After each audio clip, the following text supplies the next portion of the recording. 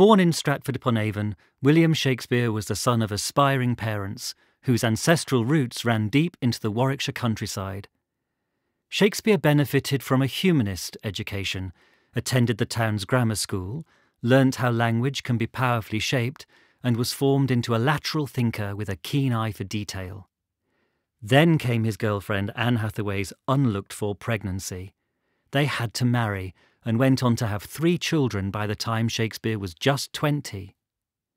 We do not know why he went to London, but he was jealously referred to as an upstart crow while he was making his way there as a jobbing playwright of exceptional promise.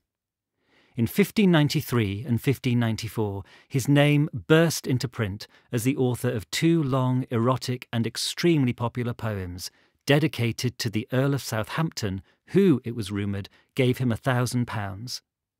Shakespeare co-founded a theatre company, the Lord Chamberlain's Men, and bought a grand family home, New Place, in the centre of Stratford-upon-Avon, a place of retreat from London to think and write. He inherited the status of a gentleman and a coat of arms from his father. Always an entrepreneur, but in full glare of strict state censorship, he managed to combine artistic fame with substantial financial success. He died in April 1616 and was buried in Holy Trinity Church, where his gravestone bears an epitaph which is at once a blessing and a curse.